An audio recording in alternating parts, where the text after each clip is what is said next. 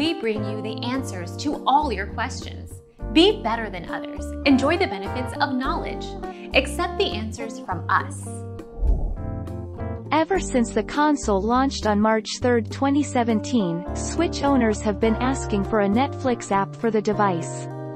We've seen a few streaming services release apps for the Switch, namely Hulu and YouTube, but Netflix, and indeed, some other notable services like Amazon Prime Video, are still nowhere to be seen. Our mission is to provide accurate answers. We think without knowledge, it is impossible to live a balanced life. Be competent, be skillful. Thank you for watching. Don't forget to subscribe and hit the bell notification.